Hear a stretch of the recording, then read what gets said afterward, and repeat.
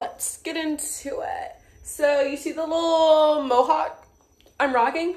So I took my hair out of my braids like a week ago. When I first took it down, it was like sort of cute, wore it in a bun, did water camp, hair got wet. The shrinkage is real.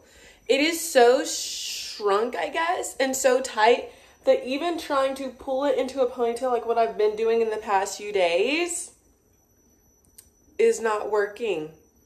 Excuse me. It's not working. So it's time to wash. I was like, it's the perfect day. I have nothing to do today. No major distractions. So let's wash, and I'm going to do some mini twists, but there's just nothing I can do. Also, I don't know how to clip my ends, but if I see that I think something is dead, I will be clipping it, I mean. Y'all see what I'm talking about? Like, that has to be dead. And it's just been doing that all week. So let's get into it. To be honest, my like hair supplies line, whatever, is not the best because a lot of times I get my hair washed when I go and get it braided. So like I don't have the best products, but the one, this right here, my hairdresser makes it. It's called Bees and Berry. It's amazing. With silk protein, biotin, and provitamin B5. Amazing. So a lot of the shampoos I was using before literally would like stick to my scalp. Don't know if anyone's had that happen, stick to my scalp. And I always go in with this at the end, the cleansing milk. So we're going to do that. And then I have a leave-in conditioner. It's in my bathroom though. I'm going to have to dig through and see which one I'm going to use. So I really haven't found like the perfect full line that works on my hair. So that's why it's like a little scattered. But we're just gonna go with the flow and at least wash it and detangle it. This lighting's bad. So y'all, I'm doing my hair in the living room because there's a huge mirror. So, okay, Bruce. Gonna do my hair right here, prop my computer up so I can watch a movie. I can look at myself, I can see. I'm not too worried about the parting because it's just gonna be a lot of twists. My goal is to make them really, really small. That's my goal. So we'll see how that goes. Stay tuned. I'm gonna get started and then I have something to share. Okay, did the first few. I definitely am going to like twist them together or something. Also, there was no point in me blow drying because this stuff that I'm using is like water based. So that's great. And then I'm just using some gel. Anyway. It's going really well. I just want to keep up the whole small twist. I don't want them to be big, and I want them to last for a good amount of time. So small twist it is. Anyway, so something I was going to chat about,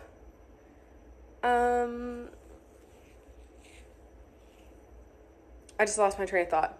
Okay, so a few things I want to talk about. Life updates, house, maybe a bit of relationship talk. Who knows? Just whatever is on my heart. Anyway, I've been watching a lot of TikToks lately about like people being really young and like wanting to get a house and stuff. And just like a lot of people moving.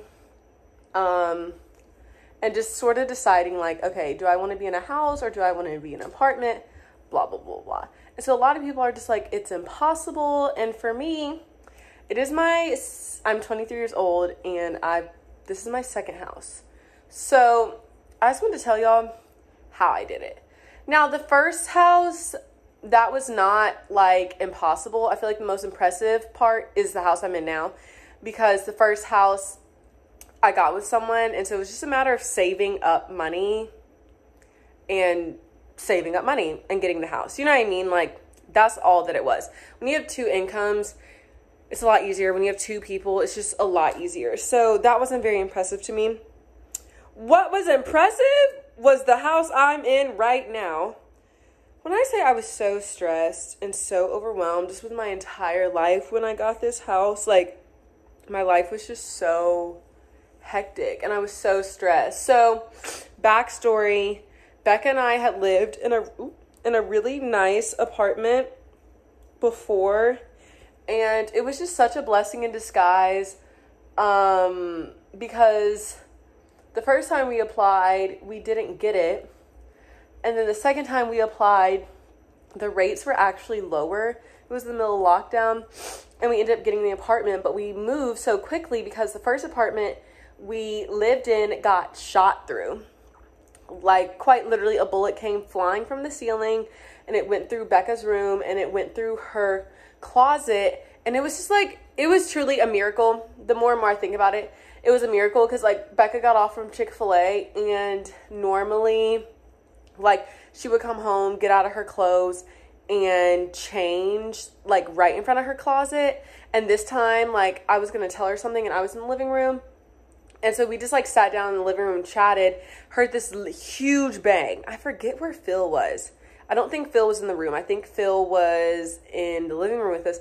And we didn't know what it was. And so we're like walking around like, oh my gosh, like what was that noise? And like we're going from room to room. We look in Becca's room. There's a bullet through her door. Our apartment complex didn't care. The police didn't care. No one cared. So we like moved within a week of that happening because we did call the police. And our apartment just in general was like unsafe. And we didn't know if they were going to be mad that we called the police. Long story short, we ended up moving, got this really nice apartment. But just being in that first apartment was just like very traumatizing. It was not only unsafe, but it was also just like gross. Like it was just a horrible experience all around. And so this past time when I was looking for an apartment, I was scared because I was like, I don't want to be, backtrack a little bit. I had gotten an apartment before I got this house. It ended up flooding the first week. I saw multiple car break-ins while I was outside walking Bruce, which meant like I wasn't safe. You know what I mean? Like I have to take him out at night. I wasn't safe. Everything flooded. It was awful. The smell was awful. I didn't like it, and I chose the apartment because I really had to move out, and I was just rushing, and it was under $1,000. So I'm stressed, and I'm like, oh my gosh, where am I going to live? Like, all this type of stuff. I don't want a terrible apartment, like, blah, blah, blah. So I'm looking at apartments. They're either really, really high, or they're cheap and not nice. So I was, like, panicky about that, and I was like, well, let me just look into getting a house. So, like, I text my realtor, and she's like, yeah. Like, I was on the deed of the house that I was in before, but not the loan. So that was a major steal because if I was on the loan, I would not have been able to get the house that I'm in now. So here's the biggest problem that I ran into. Being by myself with a teacher salary, like how much you make obviously qualifies you for how much of a house you can buy. My max was like 140, which if you know, 140 is very, very low for a house. So when I first started looking, like, the only areas I could find like a house for 140 or just something under 150 in general was like the Eastlake area, and it would be like super cute home, just got flipped, like absolutely adorable. You move the Google map to the next door and the house beside it is burnt down and abandoned. And I was like, I know I'm not gonna be comfortable living it. Chunk, get off. Oh my gosh, he just was trying to eat my hair gel. I knew I was going to be comfortable living in Eastlake by myself, and I did not want another situation where I felt unsafe. So I scratched Eastlake out, and I never went to the Eastlake homes with my realtor. I would just sort of drive by them myself and just be like, oh, like that really stinks. Like that's definitely not going to be my house. And I would just move on. So then the very first house that I found, this one, is the one that I told my realtor. I was like, hey, like I actually want to go see it. She was like, okay, cool. Didn't know anything about this area, and we toured it. Super cute. Home just got flipped in my budget. I was so happy, and I just prayed really, really hard about it. I was like, I feel like this could be my house, like all this type of stuff. Now, here's the important thing to note. When you're getting a house, like your realtor is incredibly important. Your realtor has to know what they're doing. Almost more importantly, you need a good mortgage lender. Your realtor is going to be the person that negotiates about the house and finds you like your home essentially, but your mortgage lender is all financial things. And so I had essentially used my entire savings account on the first home. So like I truly had nothing. So I told my mortgage lender, I was like, I have like probably $1,000 I could put towards this house. Like I have no down payment, but I have to get a home. Like, please help me. He's the same mortgage lender that I'd worked with before. Love him. His name is Chuck Bates. If you're in Birmingham, Alabama, use Chuck Bates. He's literally amazing. And my realtor was Sarah Johnson. Okay, so anyway, I feel like as a female and just someone that's just 23, it can be really hard to talk about financial situations. Like there's things that we've all messed up when it comes to credit and money, and that can be embarrassing. But like when you're trying to get a house, you have to be honest and sort of vulnerable, because they're going to find out. They're going to run your credit. They're going to see how much is in your account. You might as well just tell them what your situation is. And so he was like, all right, like we can work with that. Like, let's go. So the good thing was that I found a house within my budget. That was super good. My debt to ratio income is like really good because I don't really have loans. And did I have my car then? Yeah, I think I did have my car, but that was fine. The main thing was just like cash to close. Like I didn't have much of that. So we did earnest money, which was $1,000. So I had earnest money is the money that like you give to the seller before like your close date. It's sort of like, hey, I'm serious about this. Like I want this, blah, blah. I give that appraisal. My appraisal was $650. Mind you, you have to have an appraisal because your appraisal is helpful. Like your house, you could have offered $150. Your appraisal could say your house is only worth $130. And then that's when you can renegotiate. Luckily for me, my house literally appraised within like, I want to say like $1,000 of what I offered. Do y'all see how much longer this is? Like, what's going on? Anyway, so that was pretty amazing. My inspection, I want to say, was like $300. I see a little granddaddy long leg. Hate spiders. So yeah, I sort of lost my train of thought. Anyway, my realtor, my mortgage lender were so amazing that I ended up getting cash back at closing. Only thing I came out of pocket for were like those expenses. Like I just said, I did not have a down payment essentially. So Chuck found me an amazing grant that we used. And Sarah negotiated amazingly because there's like a few things wrong with the house that are like things that needed repairs. And the thing is like most of the times when someone's done with the house, especially once it's flipped, they're done. They don't want to keep working. So essentially they'll just give you the money for the repairs that you're asking for. You can use the money for repairs or do whatever you sort of want with it. But anyway, I ended up getting money back. I don't remember how much, if I'm being honest. That whole time was such a blur. I remember it was enough to like help me get something started when I moved in the house. It wasn't a lot, but just the fact that I was the buyer and was getting money back is insane. So that was such a blessing. Like when I say God like carried me through this entire house process, like this house is like a tiny little home. It's perfect for me. I love my neighborhood. I love the area. It got flipped. Sarah was amazing. Chuck was amazing. Like it was amazing. So the thing is, honestly, you don't even have to have that much money saved up.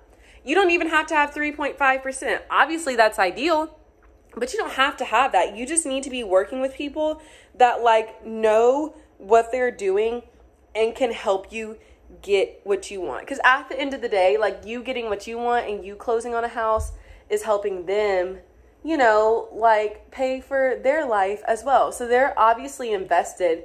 But I just like Sarah's such a great realtor. Like, oh my gosh, she's just amazing. Chuck is amazing. Like I felt so comfortable around him. I tried to move as quickly as I could because he was always on it. I felt comfortable like telling him like, this is how much money I have. Like I'm trying to work on my credit, like blah, blah, blah. He is absolutely amazing. So that's sort of how I got my house. And all the expenses out of pocket were really hard to cover.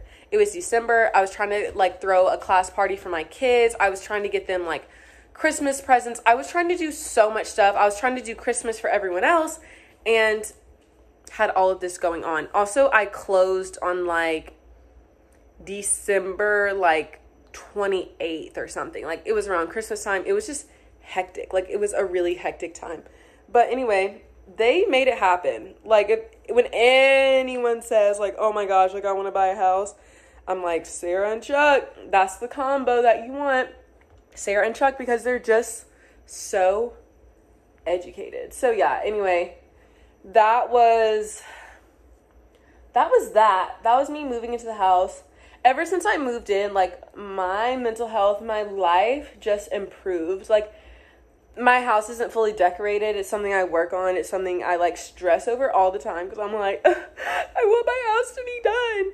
But just the peace that I have being in a safe place on my own is just amazing. I mean, financially, sometimes with the teacher salary, living on your own can be very stressful because it's like I've had a lot of things, not a lot, but a few things happen to the house since I've moved in, just like maintenance type things that are just very expensive to afford by yourself. And it's something that you just don't think of when you're young. You don't think of when you have an apartment. You just call your landlord. They come out. They fix your AC. Normally that would be like $5,000.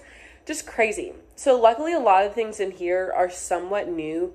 Like I had a new roof when these twists, I don't know what they're doing. I don't know what's going on. I think I need to make them a little bit bigger. But when I moved in, like there's a new roof. The water heater was like 2021. So things are like fairly new.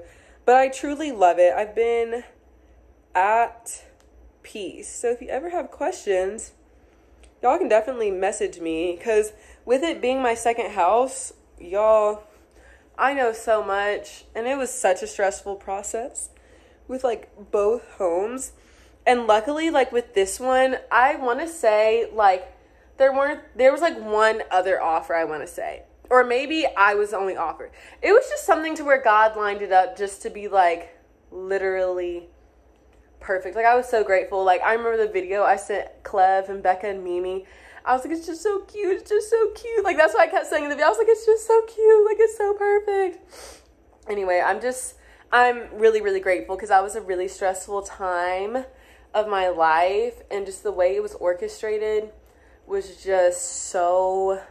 It was so perfect. I'm so grateful. And I know that, like, I'm going to finish decorating it, get the, like, yard the way I want it, like, flowers, like, my bedroom. Just, like, I'm going to get it all together, and it's going to look so good at the end. And honestly, I think it's a property that I could probably make, like, a little bit of money off of, for sure. Like, once I get it, like, decorated and get good pictures and stuff, like, I think I could make some money off of it. And then, like, to get stuff, not sometimes, but for a lot of the stuff, I've just been estate sailing it. Like that huge mirror that... Also, if y'all hear that whistling noise in the background, I just realized it got louder. My, like, water lines or faucets are making a noise. So we had a plumber come out. And apparently it's not dangerous, and it's not just my water heater. He didn't really know what it was. So I'm probably going to have someone come back out and look at it. But Clev and I heard it when we came back after a storm. It was like this really loud whistling noise. And we thought it was only the water heater. But then we realized it was from under the faucets too. So we have no clue what it is. So hopefully it's not expensive and hopefully it's really simple. But that's what I was telling Clev. Like, wow, that would be nice if we could just call a landlord right now. But nope, we were calling a plumber to come out, which is... expensive. But yeah, anyway, I'm gonna keep twisting my hair, maybe show y'all midway through. I am gonna pull them though so that they like are longer. I hope I don't look like a bug because right now it's definitely giving bug for sure. But anyway, I shall keep y'all updated. Oop. Okay, so definitely not cute like I thought. Also, I've been watching Bridesmaids and got very distracted. I'm thinking I'm going to do a few little styles. I'm also thinking as they dry, they're going to drop, you know. But my goal with this was to have a protective hairstyle. Now I have a protective hairstyle. Will I be taking any pictures until I get my hair braided? No. Will I be feeling cute? Probably not. But the reality is I need my hair to be protected up and... that's what it is.